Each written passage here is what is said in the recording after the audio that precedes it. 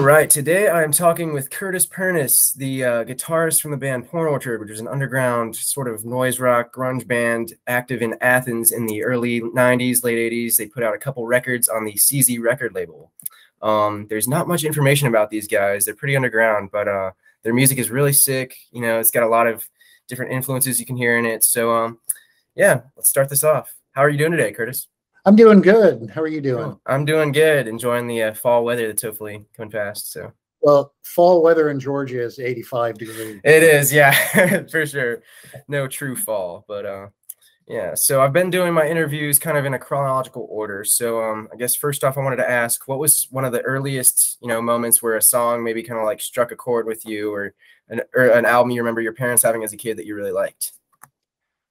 And well, as a little kid. I guess I'd have to say I'm the youngest of 5. Oh, okay.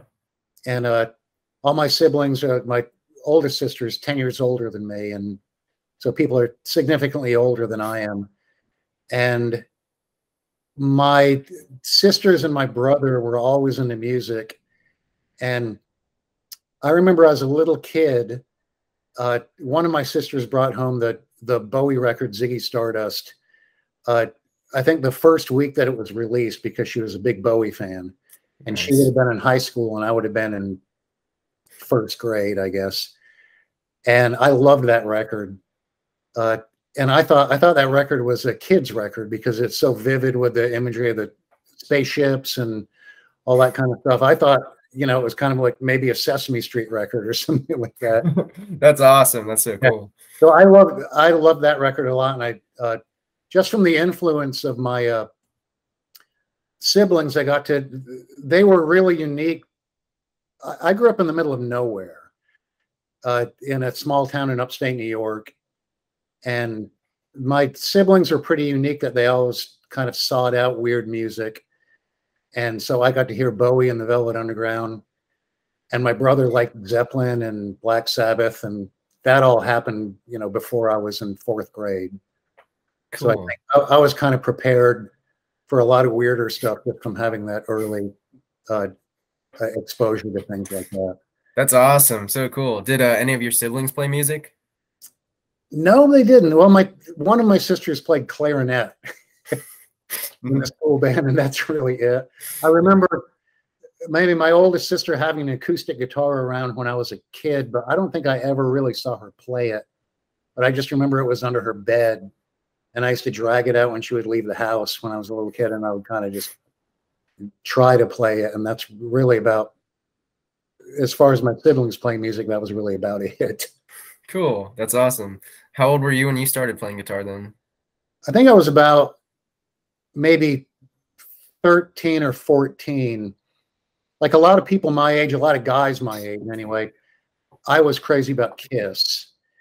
And that was my first rock band, and all my friends and I listened to Kiss.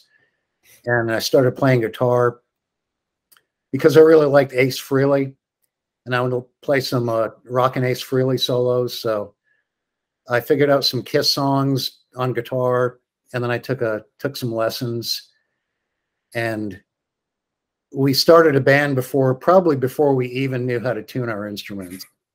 Just because we thought, you got to be in a band, we have to be the next Kiss. We were all 14 years old. That's awesome. Yeah, so that was the first band that we were all into, besides stuff that was just kind of generally on the radio. Cool. So guitar was the first instrument you played, or did you try anything before? I played trombone for a couple years in a school band, and then I played. Trying to think of the chronology of it. It would have been before, because Kiss kind of ruined me for everything else. But I played drums in a marching band just briefly, maybe when I was 11. And I know all those marching cadences, but I can't sit down behind a set and play. And those are the other 2 instruments that I played. Cool. That's awesome. So you mentioned that you kind of had like a band early on. Was that before Porn Orchard, or was that eventually become that band? Oh no, that was way before that. That was me and my high school buddies. Yeah, so that would have been when we were all 14, 15, 16. And then when I was kind of getting out of Kiss, I was kind of I'll never forget that, you know, like I said, I grew up in a small town, and all I could think about for maybe a year and a half of my life when I was around 13 and 14 was Kiss, you know. And I had the chance to go see them in Montreal. And my dad drove me up there and bought me a scalp ticket outside the Montreal Forum, I think just because he was so sick of hearing about Kiss. And he sent me in by myself as a 14-year-old kid, and he went to see a movie. And it just blew my mind. I mean, finally seeing Kiss, you know, just like it was the biggest event of my life. And I got out of that show and probably talked about it all the way home. And then it was in the middle of the summer, it was August. And I woke up the next morning, and the first thing I thought was, I'm too old for this. You know, Really? That's hilarious. I can't go back to pining away for Kiss, you know. It's just like I just had the sense that I had to move on, and it was just it was an interesting moment in my life at that time. But I'll say the next thing that happened. So after having that kind of epiphany, I was just listening to the radio maybe about 6 months later, and I used to listen to this. Like I said, we were in the middle of nowhere, but we were able to get radio from Canada. And I used to listen to this radio station called Shea 106 from Ottawa. And they played really unique things. They would play things that we'd usually hear on the radio, like Zeppelin and kind of the hits of the day. But they would also play things that were coming out of England at the time, like Elvis Costello and just kind of more new wavy things. And one night they happened to play the Sex Pistols. And I don't think I'd ever even heard the name of the band before, but the music just came on, and I just had this riveted, just something about the way that it sounded and the way the guitar sounded and the way the lyrics were, and it just stunned me. And I just stood there listening to it, just waiting to hear who it was. And the DJ came back on and said it was the Sex Pistols. And so that wiped everything. That was kind of like the year zero for me. You know, it kind of wiped everything else away. And I just became fascinated obsessed with punk rock after that. That's awesome. That's so cool. Yeah, I know that record. And then I think probably like the Raw Power or some that like I know people have said that like instantly flipped their tastes really quickly. Right. Yeah, it's awesome. big. It's the big bang moment for a lot of people, you know. Totally. That's so cool. Awesome. So that was kind of like your just transition into punk. How old would you have been, I guess, when you first heard of them? 15. Yeah, I was 15. And I think I went to the drugstore the next day. They sold some records, and harangued the person who worked there into ordering this record. And they finally found it. It got like a month to get it in because nobody up there wanted it. And I had it, you know, and just like I listened to it. I probably listened to it until the grooves were flat. That's so cool. Yeah, and from that I got into I found some magazines that had mentioned the Sex Pistols, and I mean, obviously this is 1980 or something like that. There was no internet or anything, and I just found some magazines that mentioned the Sex Pistols and also mentioned bands like the Clash and the Buzzcocks and all that. And I was able to find those records too after some searching around. So I kind of got into all that stuff too. That's awesome. Cool. So when I guess hardcore came around, what did you think of that? Because it was kind of like a bit more abrasive, more fast than the punk was coming out of England then. I was 2 years behind on everything because of where I was. I didn't really have any friends that were into that kind of thing that could tell me about things like that. But much later, you know, a few years later when I met other people, I did have those friends that could tell me about things, but I just kind of had to wait until I heard it on the radio by chance. And I didn't know anything about hardcore. Like I said, I got into the Sex Pistols in 1980 after they'd been broken up for 2 years. And it probably wasn't until 1982 or so that I was listening to a college station that I could pick up from nearby.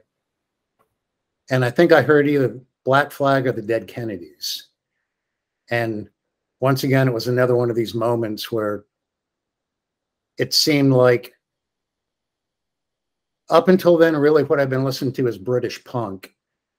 And when I heard Black Flag, it really seemed to me like these are people that are more like me, like people who grew up liking metal, Black Sabbath, and all that kind of stuff, but it just wasn't raw enough for them, and they infused it with something else. So that was then once I found out about hardcore, I became obsessed with that and kind of tried to gather as many records as I could. Cool, that's awesome. Yeah, the first the tape that Porn Orchard put out is definitely kind of in the hardcore vein. Yeah, like a My War era Black Flag kind of. Right. Yeah, people have that. That's probably my fault. That's cool. Yeah. So then how'd you get to Athens? My friend Ted, who's the singer and the bass player in Porn Orchard, he grew up nearby where I did. These days I say that we grew up together, but I don't think I met Ted until I was 16 or so, maybe 17. There was a college town nearby where I grew up, like 10 miles away. A lot of the people and a lot of the kids my age were different from the kids that I grew up with. My town was really small and pretty industrial. And this town called Potsdam had a couple colleges there, and people were just a little bit different, you know. And I met Ted in Potsdam. He worked at a record store, and he would order me Black Flag records and Kennedy's records and stuff like that. And so I became friends with him in Potsdam, and it was just really simple. We spent some time together in Potsdam, played some music, mainly just kind of goofed around and did nothing, you know, listened to music. He moved to Athens in 1980, the spring of 85, because his sister was down here in school, and he just needed to get out of upstate New York. He left, and I didn't think that I would be moving here until he came back about 6 months later and said, excuse me, he came into where I was working. It was a video arcade in the Miss Pac-Man era, like all of this working in this video arcade. And I said, "How's Athens?" And he said, "It's great. We have a room in our house opening up for $75 a month." And I said, "I'm moving to Athens." That's awesome. Yeah, that was really that was it. I just knew that I knew about REM and all that. Cool. I had other friends that I'd met in that town in Potsdam. This band called the Gigolo Ants. These guys would later become the Gigolo Ants. That I became friends with, and they loved REM, and so I knew what Athens was. I knew there was music here, and since Ted had moved down here, and there was a room opening up for $75, that was it. You know. Totally, that's a good deal. That's so nice. So I guess you moved here kind of, if you've ever seen that Inside Out documentary, I guess you kind of moved here around that time. I moved here when they were filming it. Cool. Yeah, we weren't together yet. I moved here in November 85, and I think they filmed that winter. I think they filmed like December, January. We had actually played one gig in December of 85, just like a month after I moved here. But we had the name already, but we had the chance to open for a band here, so we just got on stage and just made noise. And I hadn't had any songs, but it was just we just did it, and we may have had one or two songs, and that was it. Cool, that's awesome. Nice. So you're speaking of the name. How did you guys come up with that? I think that's a great name. Thank you. Ted had the idea for a band called Bone Orchard, and I don't think I ever heard the band, but I knew that there was another band called Bone Orchard. And so I mentioned that, and I can't remember who changed that to Porn Orchard. It was probably Ted. Sounded like something he would have come up with. Cool. Yeah. So y'all were like 18 when you formed around then? 20. 20? Yeah. Cool. Yeah. Ted and I were both 20, and Sam's a few years older than us, so Sam may have been 22. And we had a fourth member at the beginning. I don't know if you say you heard that first tape. I don't know if you'd seen the liner notes for it, but we had another. Ted was just the singer at that point. And we had another guy named Ron Hargrove who was playing bass, and I think he was a couple years older than me. None of us were older than 22, but Ted and I were both 20. Cool. That's awesome. Were you all into similar music, or were there different tastes kind of? It was very different tastes. Ted liked all kinds of different stuff. Ted was a fantastic musician, maybe one of the best I've ever known. And I've noticed this phenomenon with really great musicians, that they're not necessarily, they like everything, but they're not really fans of anything. You know, they're just kind of into music as an experience more than they are with different bands. So Ted was like that. His interests were really wide ranging. Sam had played bass in a country and western band, and he had played in like a pop band here in Athens called Double Entente. And Ron had played in a pop band here too. And none of them were really knew about the things that I was interested in necessarily. I would talk about it all the time, but hardcore and, you know, underground music and things like that. But we all just had completely different interests musically, Cool. Which is good, you know, because it makes, you know, the end result, the music you make together, it's just more varied. For sure. Yeah, if everybody gets into a band, not to say there aren't good bands that result from this, but say you get into a band with 4 other people and everybody's into Black Sabbath, you know what that band's going to sound like. Exactly. Yeah. Not much variety there. Yeah. But so that can be good. But we just, you know, mainly it was, we all started playing together because we all lived together. When I moved to Athens, I moved into a house with Ted and Sam and another guy named Larry, who I've known since that time. He's played in a bunch of bands around here. And Ron was just coming over all the time we had a practice room just to jam. And so at that point, I wasn't trying to say, let's put a band together, even though you know, that's what I wanted to do eventually. But we were just playing with whoever was at hand, and that's kind of how the band started. It's awesome. Cool. How long did y'all play until you recorded the actual tape? That's interesting that you asked that, because I was thinking about this a couple weeks ago. I know that we recorded 2 songs initially, and that would have been in the spring of 1986. And sometimes on the internet, on YouTube, I've noticed that people who upload that music will upload that tape that you're talking about, and these other 2 songs. And those songs are Way to Change the Way You Feel, and the other song is Our Band. Okay. Yeah, those were on the one. Yeah, people combine those. Yeah, I've noticed that happens. So Way to Change and Our Band were recorded in the spring of '86. We just did that at home because Ted and I both had these Fostex X15 4-track cassette recorders. Cool. We both have the same. We bought them in the same shop in Potsdam, New York, before we moved down here. And I forget how we did it, but we somehow ran them together, patched them together, and we had an 8-track, a de facto 8-track. Awesome. If you ask me how we did that, if you could have shown me today how that was done, I have no idea how to tell you how we did it, but we did it. And I'll never forget that for some reason, we also ran every single thing that we did, the drums, the bass, the guitar, and the vocals, through a little Ibanez pedal compressor. So again, I don't know why. I guess it just sounded good to us at the time. But listening back to that recording, I love the way it sounds. It sounds really small in a way, but it just jumps out of the speakers at you. Totally, yeah. You know, it doesn't sound, sometimes things can sound so big that they're not distinct anymore.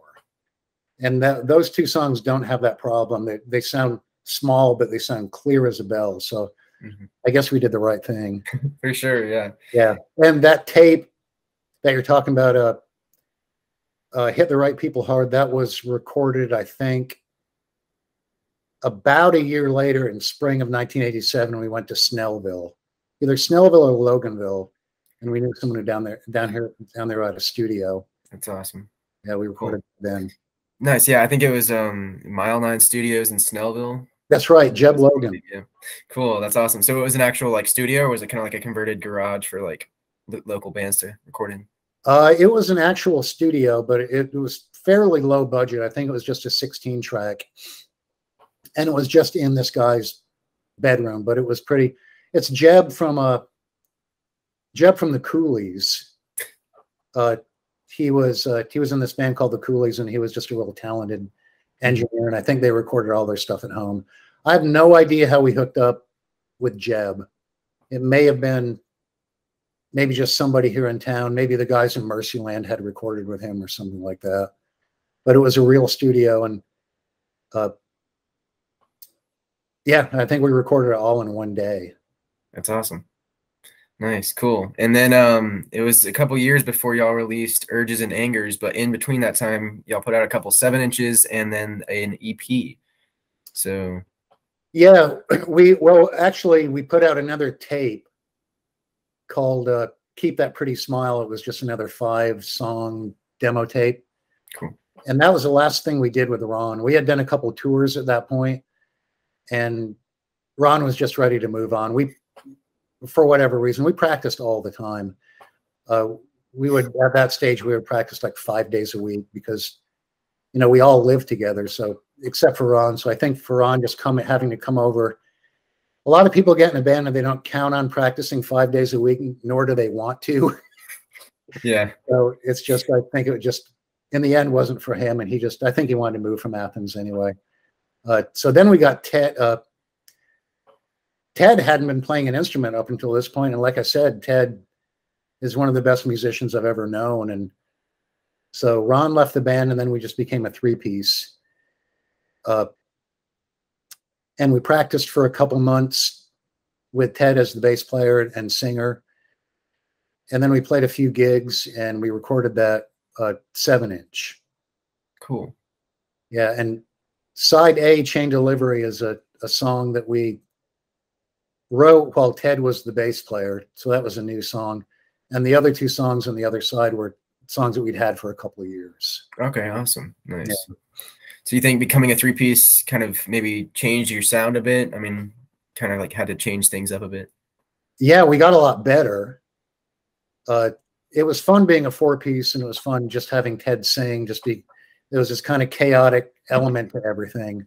Mm-hmm. But I think we were a lot better musically after Ted came along. Just because I said Ted was just a great guitar player, he was a great bass player, and we were able to really kind of dig into the music a little more than we were when Ron was playing with us. And at that point, we practiced a lot. Everybody was really excited. Ted was excited about playing bass, and we probably played more than we should have. We probably practiced more than we should have. Mm-hmm. Cool. That's awesome. So during this time, were any new bands kind of like influencing you guys? Because the sound between Hit the Right People Hard and Urges and Angers, there's kind of like a shift sound slightly, like less out of the hardcore, more to kind of like your own. Yeah, some people say at that point we became a prog rock band. No. I don't know if that's true or not, but yeah, there were, well, speaking for myself, I was kind of getting into different bands, and a lot of the bands that I was getting into after that point, I was kind of getting out of the whole hardcore thing. Mm-hmm. It's not really like this anymore, but at that time, if you ran into someone who was over the age of 21 that was really into hardcore, it just kind of seemed odd. Yeah. It seemed like, that might sound funny to say, but at the time, that's the way it was. It was kind of a thing for if you were in high school and just after high school. But not to say that it was bad music or anything like that, but it was just kind of like a rite of passage, mm-hmm. more than something you would stick with for a long time. Interesting. And I know it's not like that anymore, but the bands that I was listening to were a lot of local bands. I was thinking about this the other day, and that after I moved out of my parents' house and moved down here, I really didn't have much money to collect or buy records. And so the bands that I listened to were mainly bands that I knew that were giving me their 7 inches or cassette tapes or whatever. And so I got really into local bands here in town, like Barbecue Killers and Mercyland and all that kind of stuff. It was fairly incestuous for a little bit. Just going to see all those bands all the time and being influenced by things that your friends were doing. Yeah. And that was really exciting because each month or each month and a half when they would play, you knew they would have new stuff. And it was kind of, it would make you want to go home and practice. It would make you want to go home and write songs, like seeing great stuff on your friends do great stuff on stage, you know? That's awesome. Yeah. Cool. Nice. Yeah. You're talking about Barbecue Killers, and I guess Laura's next band, Jackernuts, is like the only band that I would compare Porn Orchard to musically. Do you think that's kind of like accurate? Yeah, I can see that. The Jackernuts were a 3-piece at the time, and I know that the guys in the Jackernuts and me and everyone, the other guys in Porn Orchard, were really into kind of that first wave of SST bands. Mm-hmm. And Black Flag was included in that, but it was, I don't know how much you know about it, but it was really varied. And as up through the late 80s, it got really varied. Meat Puppets and Minutemen and Husker Du and all those bands. It was kind of a thing. And I know the Jackernuts really loved SST stuff. And I did too. And so I can see that maybe there was something similar there, like influence-wise, it was going on. That's cool. Nice. Awesome. So at this point, I guess early 90s, what would you kind of classify Porn Orchard's sound as? Or is there anything that you would really call it? As boring as it sounds, I'm going to just call it rock. Yeah. No, you know, it's got some noise elements, and it definitely doesn't sound like 70s guitar rock because it's not bluesy. Yeah. And it's got some influence from hardcore, just the energy, like the basic energy of it. But like I said, Sam and Ted, you know, they were aware of hardcore and they would definitely hear me listening to it. But it wasn't the kind of thing that they ever listened to. So they were bringing their thing into it. People say that we sound like King Crimson.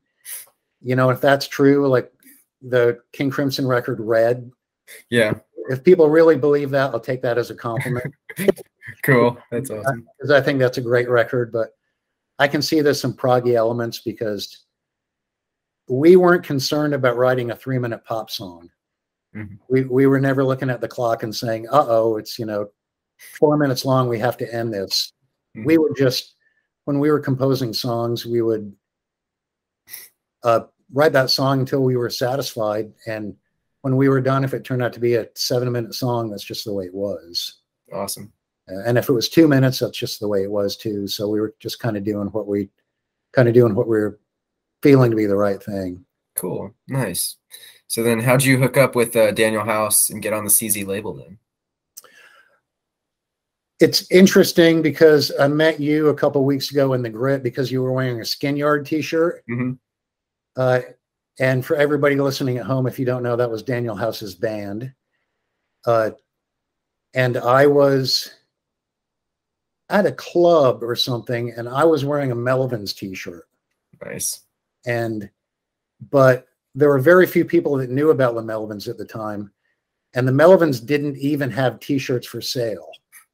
Mm-hmm. My friend Larry, who was in Waylaid and Magneto and all those bands, he worked at a screen printing place, and we just loved the first Melvins record, Gluey Porch Treatments. So he made a bunch of Melvins t-shirts. We weren't selling them or anything, but he just made them for me and our friends. That's awesome. We all love that record. Mm-hmm. I was wearing a Melvins t-shirt, and the guys from Skin Yard just came out of the woods next to this club. And I'd heard of Skin Yard, but I didn't know any of them. And one of the members of the band came up and looked at me, kind of got in my face and was like, "A Melvins t-shirt, they're on my label." I don't think they have t-shirts, do they? And I thought like I was busted, but that was Daniel House. That's awesome. And, nice. he sat. We hung out for a few minutes and we were talking, and he found out I was in Porn Orchard, and he had. We put out that 7-inch like the year before, and he had that 7-inch. Oh, no way. That's awesome. Yeah. Cool. So he knew about us. And I went to the gig that night and saw Skin Yard. I thought they were great. And we just kind of kept in touch. And I don't know how long after that. It seemed like he was just kind of getting CZ up and running. He had done some stuff, but he was. Sorry, I think the connection might be breaking up real quick. Let's see. All right. There you go. I'm getting kind of a flashing blue thing. Does that mean the audio? No, I think that's the internet connection might be going. All right. I think it's all good now, though, for me. Is it good? Yeah. Cool. All right. So you're saying Daniel House is talking to him? Yeah, I think he was at that moment. He was just getting CZ up. It had been going for a few years, but I think he was just kind of getting it up into a kind of a full-time operation. Cool. And he was looking for bands, and we just kept in touch. And it may have been a year later that he was like, "Yeah, put out some records with us." And so I think he he contracted with us to do 3 records, and one of which, excuse me, was the EP that we put out in the meantime. Cool. That Heart, Brain, Raw. Mm-hmm. So when our first record on CZ came out, the CD copy of it also contained Heart and Brain Raw, and that was included in the 3 records. I think I'm remembering this correctly. That would have been included in the 3 records that we were doing with CZ. Okay, nice. That's awesome. Cool. But you don't. The vinyl version obviously is just Urges and Angers. Yeah. Cool. Nice. So I guess, do you remember were Skin Yard playing at the 40 Watt that night that you saw them? I think they were playing at a place called the Rockfish Palace. Rockfish Palace. Okay. And that, do you know where the Classic Center is? Yeah. There were a bunch of things before they mowed it down to make the Classic Center. There was a fish market there, and there was a pottery studio, and there was also a club. This is probably 1990. There's a club called the Rockfish Palace. It was right over there. Awesome. Cool. That's sweet. Yeah. So I guess that would have been kind of before they broke up, I think in 1991. So I remember their last years. Yeah, because they put out a record in 1993, but Daniel told me that was like they'd already broken up by then, and he'd already been out of the band for a while, I think. Yeah, maybe I remember that, because Hollowed Ground was that maybe the last one that he was on.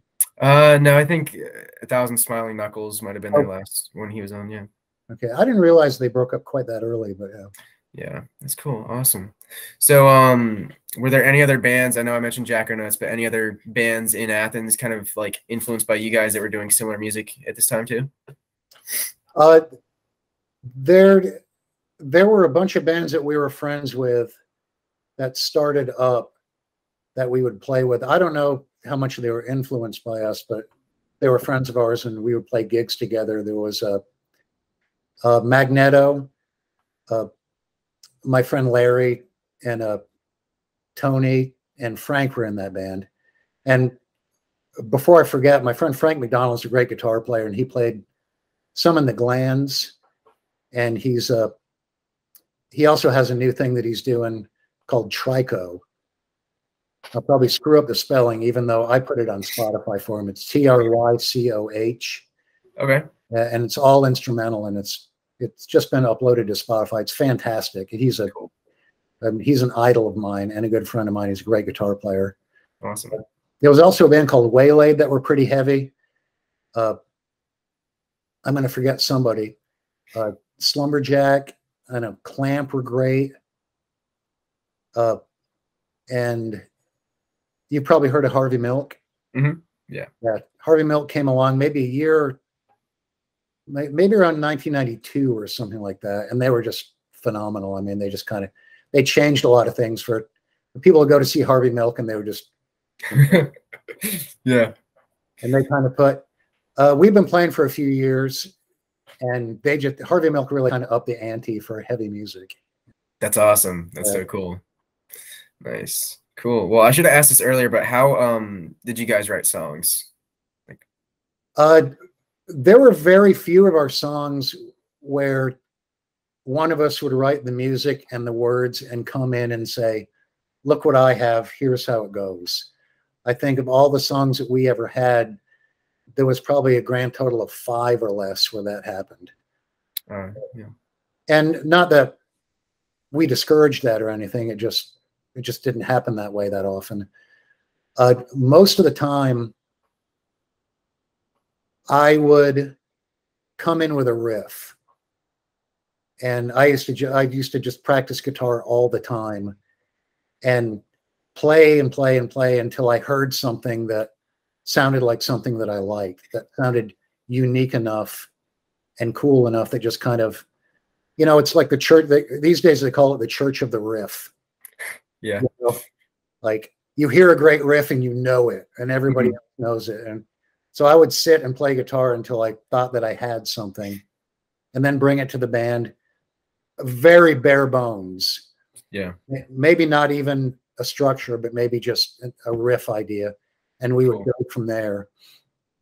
And then also lots of times too, we would practice and just kind of freeform play.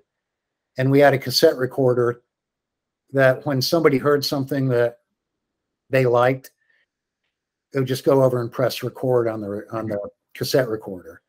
So we would remember it. And so sometimes, unless we had a gig coming up that we would maybe just want to run a set for, we're playing in 2 days at the 40 Watt, or we're going on tour, let's run the set 4 times over the next few days and just blow through it.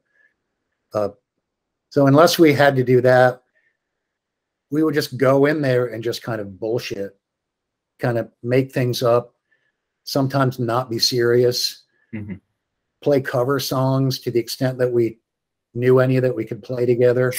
Cool. Make fun of other songs that we had heard, and just kind of, yeah, I don't know what you call it, just free fun. And then we would hear something that made us get serious, and we'd write a song there. That's awesome. Yeah. It's really cool. Nice. Well, you mentioned you guys go on tour. How often or how many tours did y'all go on, and where did you go? We did a lot. It got to the point that the first thing that we did was in the summer of 1987. We had put out that Hit the Right People Hard demo, and we went on tour for 3.5 weeks on the back of a demo tape that nobody heard and nobody had. Yeah. I mean, it was a great chance to travel. And have you heard of the magazine Maximum Rock and Roll? Yeah. Yeah. As much as you can say about that magazine, where it was just kind of, this is kind of aimed at high school kids arguing at what punk rock is supposed to be. Yeah. It's something that you may have grown out of when you were 16. One great thing about that magazine is they had scene reports from other states and other towns. Okay. Also with phone numbers of people that would set shows up, and mailing addresses, and club names and club addresses and club phone numbers. And so I did 99% of the booking for Porn Orchard until we got with CZ, and then CZ had an in-house booker. So I did all the booking from 1987 until 1991 or 1992. Cool. And I got all that going from the back of Maximum Rock and Roll. That's awesome. Wow. That's crazy. We're going to South Carolina, find the scene report from South Carolina, call up the people in Clemson, Columbia, and Charleston, piece something together, and up and down the coast. And that's how we did it. And after a couple of years of doing that, we knew enough people that we could just kind of go back to the same places. And from 1987 until we broke up in December of 1992, we basically did a tour every season of the year. It's spring, summer, fall, and winter. And those tours were anywhere from about 2.5 weeks to 3.5 weeks long. So we did, give or take, about 12 weeks of touring a year in bits and pieces, not counting like long weekends and one-off dates where we would just drive to somewhere ridiculous like Raleigh and play one show and drive back. Jeez, wow, that's crazy. A lot of that, a lot of overnight stuff. Or, Mhm. you know, if somebody was going to give us $500, we would drive to Virginia Beach and back. Yeah. It was more money than we had ever seen. So, Yeah, for sure. That's awesome. so we did a lot of touring, but we were never. Once CZ started booking us, we did some longer ones than that. I think in the spring and summer of 1992, I think we did one that CZ booked where we got out into the Midwest and out to the Mississippi. That was, I think it was like 6 weeks long or something like that. Cool. That's awesome. Yeah, we did smaller chunks. So we were never going to quit our jobs and just go on the road. It would have been ugly. Yeah, for sure. That's hilarious. Cool. So you guys are also on the Teriyaki Asthma compilation with Gas Huffer, Jonestown, and Daddy Hatebucks. I think it was the volume 5 of that series. That sounds right. It's got a picture of a guy on a donkey on the front, like a yeah. I know. I got the CD with like the first 5, I guess, on there. But oh yeah, he's got like a lot of cool, like Helios Creed, Alice Donut, Nirvana, L7. What was it like being on a compilation with like, you know, some pretty big bands like that? It gave you something to talk about, Mhm. you know, and if you could mention to your parents that you were on a CD with Nirvana, they were immediately impressed because Yeah. you know, older people had heard of Nirvana, so it was a way to kind of justify what you were doing. But we met people through that too. The guys in Helios Creed, I remember, came through Athens, and after that comp came out, and so we hung out with those guys, and I think we played that gig too. Okay. Awesome. It was neat being on a compilation with bands that I really admired, that people that I didn't know and maybe had gotten to know through that. Yeah, that's awesome. Very cool. And then let's see. After that, I actually have the CD for Name Your Regions. This came out in 1993, right? It came out, I think, in June of '93. June 93. So you said you guys broke up in December 1992, though? That's right. We'd already had that recorded. We recorded it with Dave Barbie from Mercyland in, I think it was that fall, maybe September, October, something like that. Yeah. And then we broke up just before Christmas of that year. And that CD came out in June of '93. That picture on the inside cover, yeah, where we're standing on the porch and there's that skeleton behind it. Yeah. Let's see. That's a friend of ours' house. Oh, really? Yeah, and that was in Athens. In Athens, it's over on Grady Street. She doesn't live there anymore, but that skeleton, it was a New Year's Day decoration that she had put up. Oh yeah. That picture was taken after we had broken up. That one. Oh yeah, really? Yep. That's cool. That was New Year's Day, and so that's why she had that skeleton on the front porch. Oh, nice. That's hilarious. So we had been broken up for 3 weeks by that point. After that picture. Wow, that's cool. Nice. Do you know who that picture is then? That's Deanna Mann. Oh yeah? Yeah. Do you know Deanna? I do not know. She was in another band I forgot to mention named Crack. Crack? Yeah. Cool. My good friend Rick Danziel and Joel from Mercyland played drums in that band before he was in Mercyland. And I'm trying to think of who else is in the band. But anyway, Deanna was the singer, and she was just this. She's still around town. She lived in New York for a long time, but she's back now. She was just this local, I don't know how to describe Deanna, performance artist, personality, bigger than the sun personality. And she sang, she was a singer for Crack. And that was at one of our gigs. Yeah. Before we went on stage, she brought a stuffed animal on stage and stabbed it to death with a kitchen knife. Is that what all that fluff is in the air? Yeah, that's her murdering That's cool. huge stuff. That's awesome. Nice, cool. Well, out of the 2 full lengths you put out, I guess not including the Hit the Right People Hard demo, what was like, do you have a favorite of the 2, or do you listen to one more than the other ever? The 2 full lengths on CZ? Yeah. I don't know that I would have a favorite. I know that The first EP, I always think the first EP that we put out as a 3-piece, Heart and Brain Raw, to me that just sounds like that's a perfect EP. I really like the way that came out. I love the songs. I love the way it was recorded. And we just went in and blew it out in one day. Oh, nice.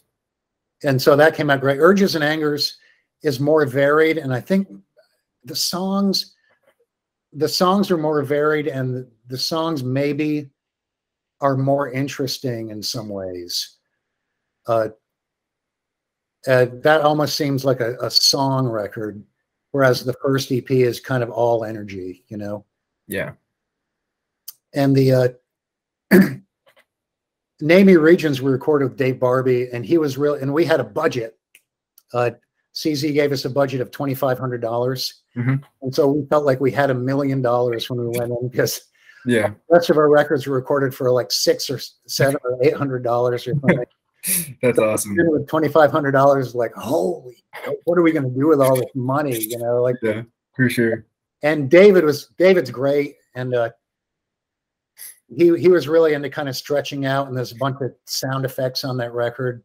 If you listen closely, at the beginning of Robot Love, Liar Machine, there's some kids. You can hear kids on a playground. Yeah, I know that. Yeah. And there's other things that are buried, like just before the guitar solo in the song Need to Bleed, there's something that sounds like air raid sirens kind of in the background. It goes, woo! And what that is David Barbie with a turntable running it backwards slowly and then speeding it up. Oh, no way. That's awesome. Yeah, wow. Singing into that, right? That's David. And so I thought that sounded great. And totally. And also in that song, near the end of it, it's kind of hard to hear, but when the riff changes right at the end of that song, Robot Love, Liar Machine, it kind of gets grindy and kind of shreddy sounding. And we actually made a mic really hot and ripped pieces of paper. So, oh, really? No way. That's crazy. So this piece, it doesn't sound like paper being ripped up, but it has this weird shreddy quality. No. Yeah, that's awesome. I didn't know that. That's really cool. And maybe that was some like sampling or something. Yeah. So it's really, that record's really neat that way. Yeah. And also the song itself, Name Your Regions, is kind of like a soundscape. Yeah.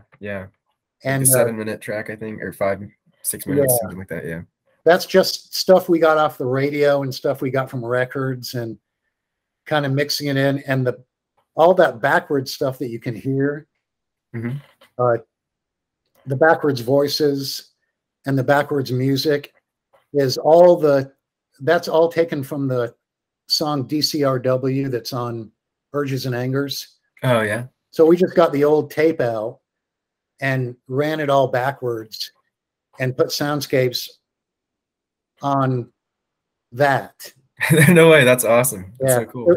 It was really, you know, that the Clash record Sandinista. They had one side of that record is them just kind of like screwing around with their old songs and running about and stuff. And I'm like, so I always wanted to do something like that. And kind of the Beatles thing too, where they just do a bunch of references to their old songs and backwards things. So that's awesome. Cool. Yeah. That's what all that is. It's one of our old songs. Oh, that's awesome. Cool. Nice. Yeah. Is there like a favorite song that you came out with, like a riff on any of the albums? It's like you loved how you wrote that one? The song that's on our single, and it was also on Heart and Brain Raw, Chain Delivery, I think, is just recorded perfectly. Yeah. I love it's a great riff. I think we were really feeling it when we recorded it, just the vibe and the tempo and everything. And just, I don't think we could have recorded it any better. Yeah. And I think it's a great song. The choices that we made in recording, like doubling the guitars in certain points and the double vocals that Ted did, it just, I don't think there's a producer on earth that could have been brought in to have us do a better version of that. Cool. That's awesome. And a lot of DCRW is a great song. I love Ted's vocals on it. Yeah. What Plays Flame is a great one. Ted, I just love what Ted did with that song, singing wise. Yeah. Ted was an interesting singer. He never thought he was any good. Really? But I thought he was fantastic. He just had this, he always said, well, my voice isn't for everyone, and that's for sure, but nobody's is. Yeah, you know? that's true. But he just had this real emotive, kind of emotional quality to his voice. I mean, he really meant it. There was no, Ted didn't have a facade. You know, he was never acting, you know, when he was singing. He just, and he wasn't conceited about it, but the things he sang about and the way he sang, it was just very, very honest. Cool. And I'm really glad that we got him to sing and to play bass. He wasn't a singer before we started playing. Really? He had never done it. No, he was kind of a guitar hero in our hometown. Cool. He was a great guitar player. He was better than I was. You know, he taught me, there's a way that he played chords that just kind of blew my mind, and I just kind of picked up and stole from him. Really kind of splashy. Do you play an instrument? Yeah, I do drums, guitar, bass. Oh, yeah. Do you know what people call a power chord is just a root, a fifth, and then the octave? Yeah. Yeah. Well, we went with that, with the way that Ted would do it, but he would also leave the other strings, the G string, the B string, and the E string, ringing. Oh, really? Where you were, you can't apply it all the time. Sometimes it just doesn't work. Yeah. It has a really cool kind of noisy quality. For sure. You know, at times, depending on what position you're in, if you just leave those strings ringing, move to another place and leave those same strings ringing, theoretically it doesn't work, but man, it's awesome. Totally. Yeah. That's awesome. Nice. Jimmy Page did some of that. I think Ted may have got it from Jimmy Page, but anyway, he was the first person I saw do that, and I'm like, okay, I'm stealing that. That's so cool. Nice. Did you know who his guitar influences were, like his favorite guitarists? When I met him, he loved kind of later, or would have been at the time, current King Crimson. Okay. People like Adrian Belew. And Ted had a guitar synthesizer. Really? When I met him. And I would tease him about it because I kind of turned up my nose at a guitar synthesizer. Why do you come on, you know, just plug that thing straight into an amplifier. Yeah. So he liked all that stuff, and he was great with it. He was really innovative with it. But Ted played in cover bands, which is something that I never really did.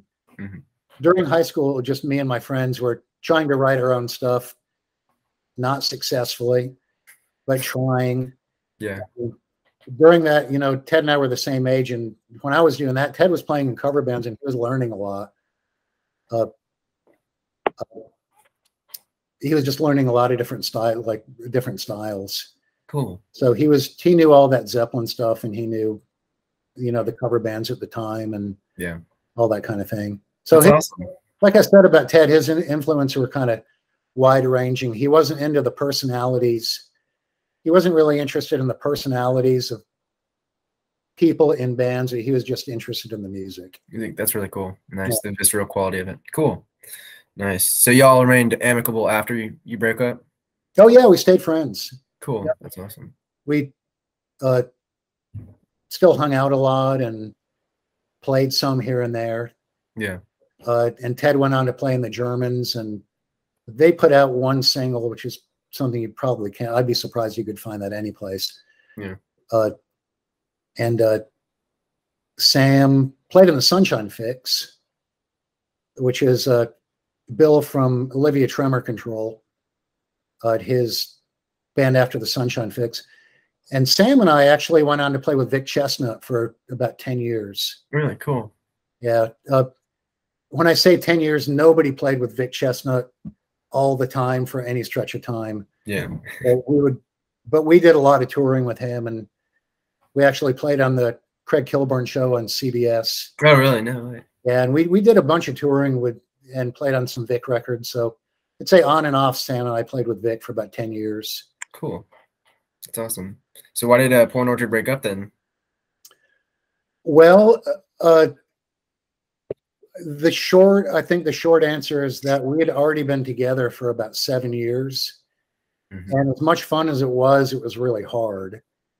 And it seemed like it was getting to the point that we were just going to have to do. Ted left the band. Yeah, that's the short answer. He just wanted to get into some other stuff. He wanted to get into cooking, and he wanted to. I think he wanted to play some other kinds of music. Okay. And the other thing is that we had been together for 7 years at that point, and we still weren't. We weren't seeing any money. Mm-hmm. Didn't expect to. That's not why we got into it. But after 7 years of getting in the van and going out and coming back, and being, a little bit in debt and having to work that off. Yeah. It kind of, by the time you're like 27, 28 years old, it starts to get to you a little bit. Yeah, I can imagine for sure. Yeah. So I was reading a bit about Ted online. Did he form, or he started the Grit, or he just managed it for a while? Ted, the Grit started this woman named Jennifer Hartley, who's still in town. Okay. And Jessica, who was then Ted's girlfriend and then became his wife. Mm-hmm. Jessica and Jenna bought it from Jennifer, and they ran it for a couple of years, and then Ted started managing it. Right around that time, maybe a year or so before the band broke up. And then Jenna wanted out of it, and so Jessica bought her out. And by that time, Jessica and Ted were married, and so he kind of became part owner of the Grit. Okay, cool, nice. Yeah. Did you start working there soon after, or is? I started working there, I think I've worked there on and off since around 2000. Okay. And all the time that I played with Vic, I worked there. So I'd go off on tour and just kind of come back to town and work there again. Just kind of, that might be the last job in town that's kind of run like the old days. Yeah. Where you could go off, we could work someplace and then go off and play a tour for a month and come back and not only get your job back, but you get your actual shifts back. Oh, okay. Wow. That's awesome. Man, I need to apply there. Right. So, and Ted died. I don't know how much you read about it. Ted died in 2007. Mm-hmm. Yeah. And he had gotten really sick. And, but up until that point, he had I've always wanted to do this. He was in a band called Six String Fever that he wrote all the songs. Oh, cool. And the rhythm section in that band are the guys from Harvey Milk. Oh, no way, really? Yeah. Oh, awesome. Man, great. Nobody's put it online, and I have a cassette that's kind of been sitting in my drawer. Mm-hmm. And every now and then I pick it up and look at it. I'm like, man, I need to put this on CD before it turns to a glue, Totally, yeah. Man, it is a fantastic record. It's awesome. And Creston, the guitar player from Harvey Milk, plays drums on it, and Steven Tanner plays bass. Okay, cool. Nice. Ed was just a great songwriter.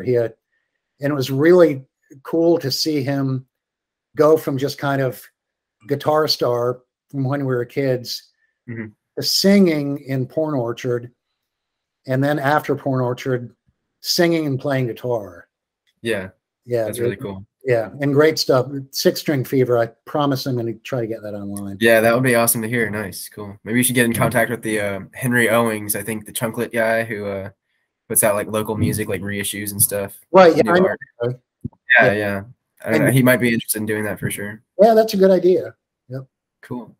Awesome. Well, I don't know. Are you still doing music these days? I'm up until the pandemic.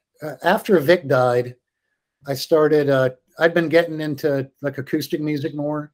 Cool. And even we played electric with Vic a lot, but we'd also play acoustic some. Okay. And even while I was playing with Vic, I started to get into bluegrass and old time music, and so that's like sort of like starting from scratch. Mm-hmm. I'd had to learn a lot more about the guitar. I had to kind of change the way that I held the guitar Yeah. and hold the pick to be able to play that stuff. Hmm. And I started playing with these guys that in this kind of bluegrass circle. But everybody involved in that were older than me, if you can believe it. Yeah. They all knew. I knew 80 songs after playing with those guys. They know 800. Hmm. But Wow. the point is that when COVID happened, they took it really seriously because they're all 10 years older than me, Yeah. and so that bluegrass circle that I was kind of in, it was very informal. We played some weddings and stuff like that, but generally we just got together on Thursday night and learned songs and just kind of did it. So that's all kind of splintered. Yeah. And I don't know when that's going to come back together, if ever. But I've really been thinking about maybe playing electric again. That'd be awesome. Very cool. And it's just an idea that I have. Mm-hmm. I've noticed because I play a lot of guitar, I always have. I've tried to play an hour a day my whole life. Cool. That's awesome. If I've been able to, and I've usually been able to do it. Yeah. And lately now when I sit down, rather than kind of like learning bluegrass songs or something like that, I start to make stuff up. So like maybe that's so cool. Yeah, maybe I'll get a band together. I don't know. Totally. Yeah, that'd be awesome. Nice. It's an idea. Yeah. Cool. Were you ever trained in music theory, or kind of like music's just something that comes to you naturally? I wouldn't say it's natural. I've had to work pretty hard at it. Mm-hmm. You can never really say, because you've only got your own experience and you know how hard you've worked. Mm-hmm. And I think a natural tendency is to look at other people and think that it's easy for them. Yeah. But I've always had to work really hard. And, but I've always had an idea in my head of what I've wanted things to sound like. Cool. And as the years have gone by, I've gone out of my way to really try to learn music theory. And I've learned a lot. Nice. And I would say to anybody that thinks that it's going to corrupt what they're doing by learning music theory, or maybe that it's too hard, not to think that way, because it's just a tool. And you'll be surprised how easy it is it's like a language. It's hard at first and it seems like you can't apply it. And it seems like you're putting your shoes on backwards and trying to run. It'll seem really natural if you've never tried it. Yeah. But you get about a year into it, or maybe even less, depending on your ability to absorb things. And it can really improve your playing, can improve the way you think about things. It'll just make your life a lot easier if you just learn some basic stuff. Cool. Nice. Yeah, I need to do that. I've always been kind of like, that's like the math part of music, but yeah. It is like the math part of music. But the other thing that I'll say is you'll be surprised how much you already know. Okay, cool. You'll keep bumping into things like, I knew this already, I just didn't know what it was called. Cool. And I did this already, I just didn't know why. Interesting. Yeah. It's very insightful. Cool. Yeah, so it's an interesting thing that way. And you don't have to learn a lot. It's not like you have to be a monk sitting in a monastery just poring over music theory for hours a day. Yeah. Just for the things that you can use, you learn some basic stuff and you'll be surprised at how much you can apply it. Cool. That's awesome. Nice. All right. Well, I guess to wrap up here, are there any new bands in Athens that you kind of like paid attention to at all, or are you kind of know about the scene at all right now? Well, that band that I was talking about, Trico, Frank McDonald's band, and he was one when I put the Porn Orchard stuff on Spotify about 4 months ago, and my DistroKid account allowed me to put up one other band, and I put Trico up. Oh, nice. That's awesome. So I can see all the streams that they get. So if anybody wants it, you make me very happy by listening to Trico on Spotify. Cool, do it. Awesome. A lot of that, let me think about that. I know the guys in New Madrid. I really like New Madrid a lot. Cool. I always like David Barbie stuff. He's still doing stuff. Okay. And I always like what he does. My friend Don Chambers is a very talented songwriter, singer. Sometimes he does solo stuff. Sometimes he does stuff with the band. I think he's fantastic. Cool. I'm kind of drawing a blank otherwise, but an hour from now, I'll think of 10 other people. Yeah, for sure. My friend Brandon plays with a bunch of people. the Shut Ups and bands like that are really fun to go see. Yeah. Yeah, there's still a few things happening. People are just kind of getting their legs back after COVID, after everything got shut down. So for sure. Nice, cool. Well, do you still like living in Athens, or do you think you'll ever move? I don't know. I've been here since 1985. It's not the town it used to be, but it doesn't have to be.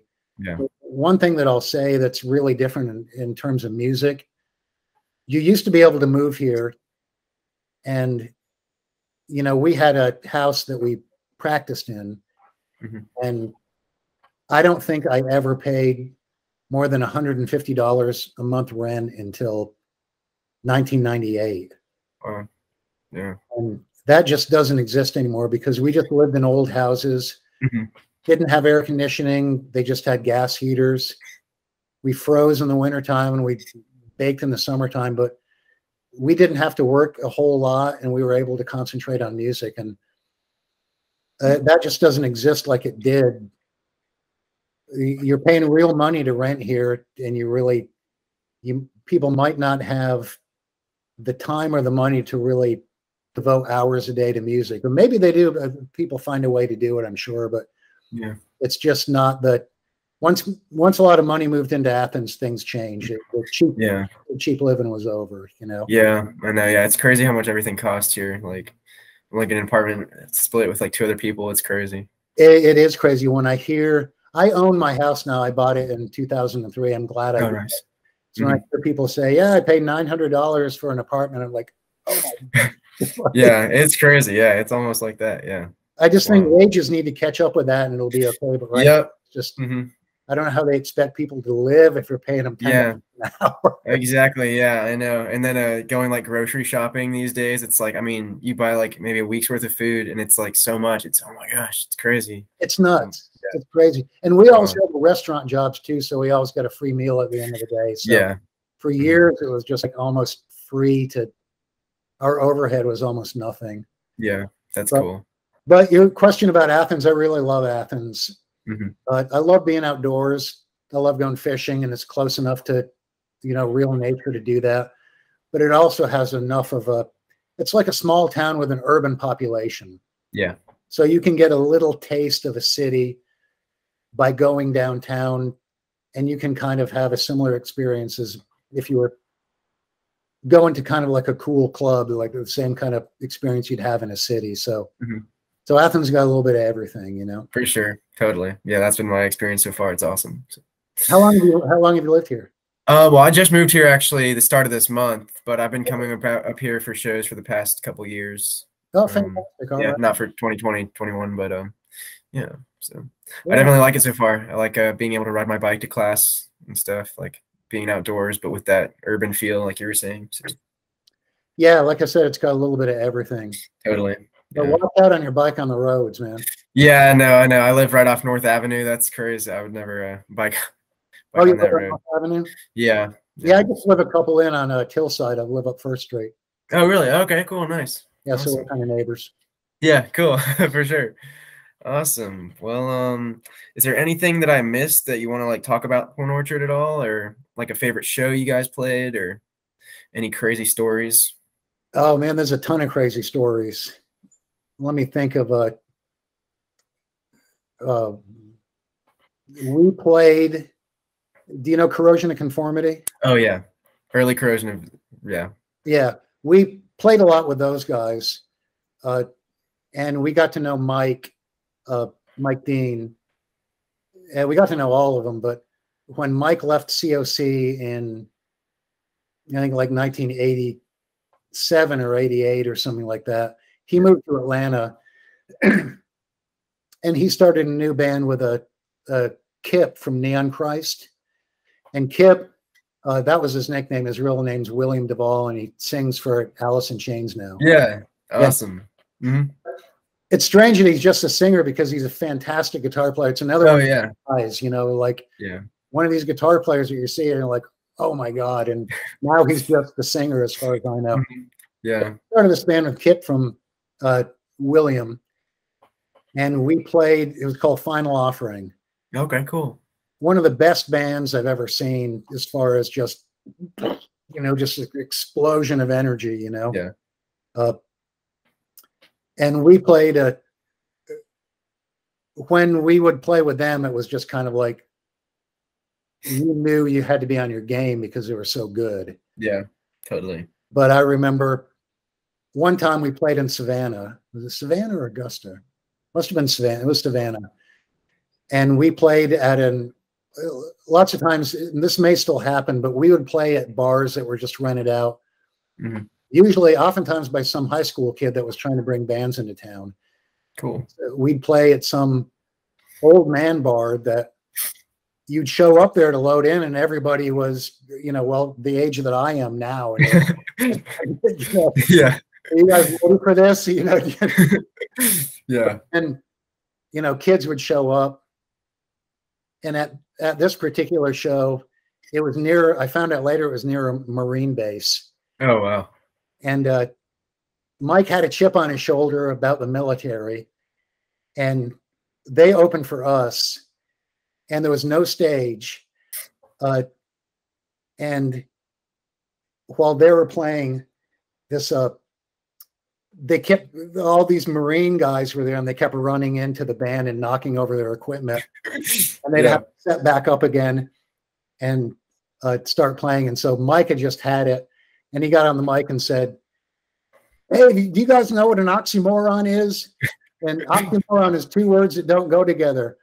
And a good example of an oxymoron is military intelligence. Guys, just all these jarheads just jumped on him, and it was this pile of Marines. Oh my God. And they were borrowing our equipment. Mm-hmm. And so Ted and I were like, we ran over and started pulling these Marines off Mike, and we couldn't see him, but it was like 7 guys on him. And we got to the bottom of this pile of Marines. Yeah. And Mike wasn't there. Really? It was like a magic trick or something. And what he had done is, there are these big bass bins in the PA system, and he was a little guy, and he had just gotten to this bass bin and put his bass in front of him and turtled himself in a way that they couldn't get him. That's awesome. And when we figured that out, he just sprang out of the bass bin and started the song, just like they just went into the next song. And it was just one of those moments.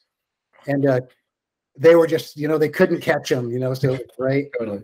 And then when we played, so we had to play next, and again, we weren't on the stage, and this guy kept like kind of dancing around and kept hitting my effects sided distortion box on the floor. And I'm like, man, I have to stand up for these guys, but this guy's on a hair trigger. Yeah. So he came close and like stepped on my pedal again, and I grabbed him like, man, don't step on my stuff, I got to play.